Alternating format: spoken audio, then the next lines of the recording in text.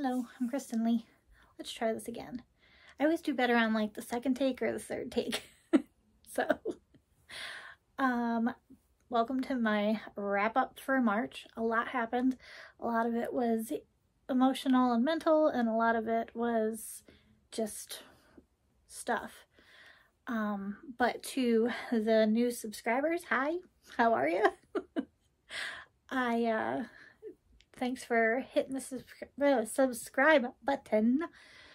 I'm glad you like the hauls and stuff like that. That was really cool to find new people. I thought about starting it to let you know who I am and why I did what I did with my YouTube channel and everything like that, because my content, like, I don't have a niche at all. I don't have any rhyme or reason to my channel. It's kind of chaotic, and some of it's travel, some of it's hauls, and because I love to shop, some of it is family stuff, some of it's just chat with me. So it's really what I'm feeling at the time, or what I'm doing. So if you want to stick around, welcome aboard. I originally started doing my channel because I'm originally from upstate New York, and my friends and family would ask me how California was, because I moved here about 5 years ago. Well, 4.5. And then the same thing when I would meet people from California. They wanted to know what upstate New York was like and what the differences were, and had I gone here, had I gone there. So I used my channel to show things that I'm doing. And I came out here to help with my little brother. There's 35 years difference. And he's becoming my little best friend, and you would not know that there was so many years between us sometimes when we argue, but he's my little dude, and sometimes you'll see him in videos. So that's Cliff Notes version of me. And the big thing that happened this month was I turned 40, and I did not want to at all. I had a really hard time with it. I don't know what it was. I just, fives and zeros for whatever. My whole brain just goes, we should have been doing this, that, and the other thing by now. And then the clock struck 12 and I was 40, and I was fine. I don't know what happened, but leading up to it, I was just really anxious and just putting myself down and everything, just because you play the comparison game and say, okay, well, this person is younger than me, and this is what they've achieved, and this person's older than me, and look at all the things that they've achieved, or this person is my age and this is what they're doing with their life. But what I've come to realize is I don't know if I would have been happy in that version. So it was tough. And my friend Emily from Emily's Life on Wheels, she was going through a hard time, but she booked me a birthday cameo from Peter Mon, which is a vlogger that a group of us just absolutely adore. So he gave me some words of advice, and at the time I was just like, what are you talking about? You know? And I don't know how I feel about putting it on my video, just because it's kind of personal. But he basically said that 40 is basically a number, and that my best years are on the way, kind of thing. So it was incredibly nice, and it was an awesome birthday present. And then my friends came to visit, and that was a surprise, that because they're both teachers, and East Coast and West Coast spring breaks and stuff are a little different. So I was really happy to see them. And we did a lot, considering they were only here for a couple of days. And it was a shopping month. I did a lot of shopping, as you've seen. And then, what else did I do? I read a lot. So this is what I read for the month. I read 13 books. I'm trying to think. My top three are Love, Pamela, which is Pamela Anderson's autobiography that she just got released in February, I think. It was fantastic. I listened to the audio version, and she narrates it, and you find out things about her that maybe you wouldn't have thought about. So I really love the book, and I love her as a person. I just find her quirky, and I love the advocacy that she does with animals and just human rights and things like that, where a lot of people would look at her and not think that she was into the things that she's into. So that was 3. Number 2 was Grady Hendrix, How to Sell a Haunted House. And that book, oh my goodness. So I went into it not knowing anything about it. I just was like, I love Grady Hendrix for his horror books and things like that. And then Peter picked it for his book club, Peter Mom. And I was like, okay, perfect. It gives me a reason to get this book. So I did. And I'm reading it, and I was going into it thinking that it was going to be, oh gosh, it was going to be about a haunted house. Like, there were going to be haunted people in it. But you find out that the mom and dad that had passed away, it's about a brother and sister that have to come together to sell their parents' house because their parents have passed on. And you find out that the mom was a puppeteer.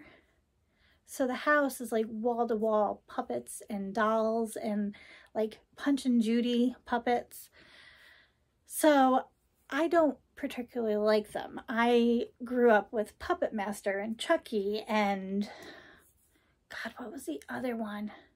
Poltergeist. And, you know, the creepy, if you don't take care of your dolls or whatever, they're going, the Christmas toy. Do you remember the Christmas toy? The Christmas toy messed me up as a kid. Anyway, so freaking witch doll thing that all the toys are scared of. Anyway, so I'm like trying to get over my fear, because it's not really a fear, but it was really a good book. And in the beginning of the book, I was team big sister. Like, I thought the little brother was a leech and all these things. And I'm like, yeah, you know, he just wants the money from the house and he doesn't want to share and this, that, and the other thing.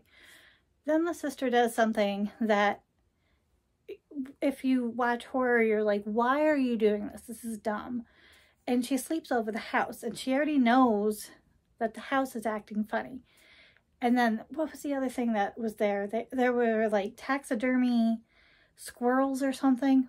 That scene, no thanks. But anyway, so she sleeps over, and the haunted house does the haunted house thing. Let me tell you, there was a scene with either a sewing needle or a sewing pin or whatever. It freaked me out enough where I slept with the lights on and I watched Golden Girls until I fell asleep. I'm like, I'm 40 years old and I'm like this, freaking out. So, but it was a fantastic book. And then as you go through, because the book is, the chapters are done in the stages of grief. So as you go through the stages of grief, you find out the brother's story. And it was an awesome story, and it got me thinking, you know, what am I going to do when that part of my life happens? Because a lot of my family is still back east. So it got conversation going with my family. Who knew that a book was going to bring up the conversations that I needed? And ironically, that conversation also happened when my friends were here. So I think in the next 5 years, I'm going to look at buying some kind of property back east so that I can be able to float from California to the East Coast better. Ideally, I'd like a townhouse where I don't have to worry about the upkeep of outside or anything like that, but we'll see what happens. So, but yeah, I'm giving myself a 5-year mark to work on my credit and finish my schooling, and I want to get a remote job when I do get my certificate. So, who knew that a horror book would get all these thoughts? Because as I was reading it, I thought of my Nana's house, and there's just so much there. And like, there's this closet. I'm pretty sure we haven't touched it in about 12 years. And I have no idea what's in it. I have no idea. The last time we cleaned it out, we found a box, and inside the box there were all these like shopping bags, and inside the shopping bags were Beanie Babies that were still in their packaging. So it could be anything in there. So that was number 2. And then number 1 was tied with, oh my gosh, A Good Day for Chardonnay. I love Dorinda Jones as an author, and I've yet to find any of her writing that I don't like. And this series, Sunny Vikram is the heroine in the series, and she's just awesome. It's a great series, and I cannot wait for the Hangover one that's supposed to come out this summer. But the way that she writes things, like, you laugh out loud, but you also cry at certain parts. She's really good at taking comedy and also giving you the humanity in a book, and it's a cozy mystery, but it's fantastic. So it was that, and then the other one was this one. That Time I Got Drunk and Saved a Demon. Oh my gosh. So I finished it in a day, and it's so funny. It's so funny. It's spicy, it's quirky, yeah. If you don't like the title, then it's not your kind of book, but if you like the title, it might be your book. But it's about this woman, Cinnamon, and she works on a spice farm, and she's walking home drunk after a festival, and she stumbles upon a demon and decides that she's going to help him with his quest, because it's either that or he's going to kill her family. And there's some spicy stuff in here, and it was a fun ride. So that was really good. And honorable mentions, Daisy Jones and the Six was really good. I'm starting the TV show. So far I like the TV show. I only did the first 2 episodes. Trying to think.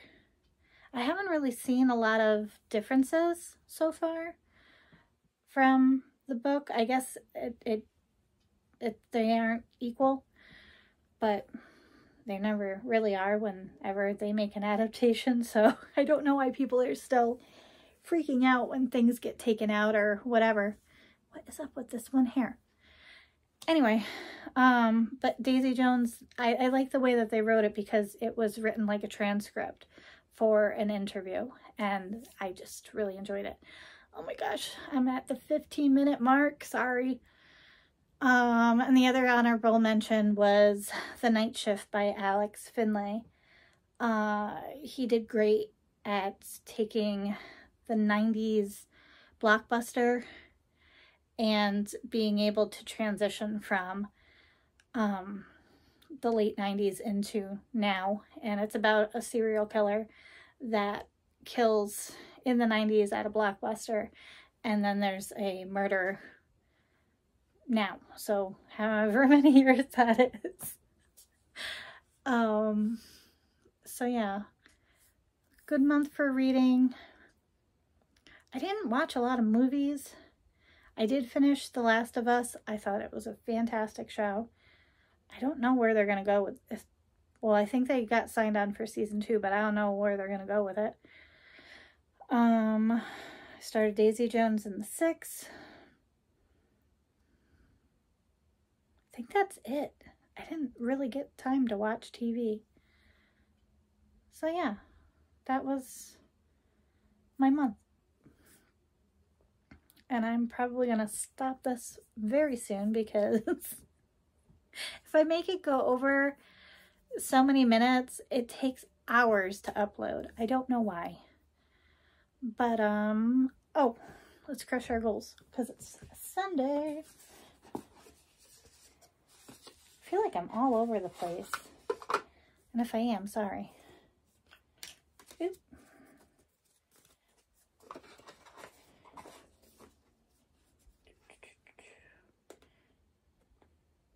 I baked all day today. Hey, come here. Come here, card. Okay. Bob Wiley. Oh my God, it's from What About Bob? It's the part where he's doing baby steps. So when he's going to the elevator, he's going baby steps, baby steps, baby steps through the office, baby steps out the door. It works. It works. All I have to do is take one little step at a time and I can do anything. And then he gets the elevator and he screams. I love this. I know I forgot things.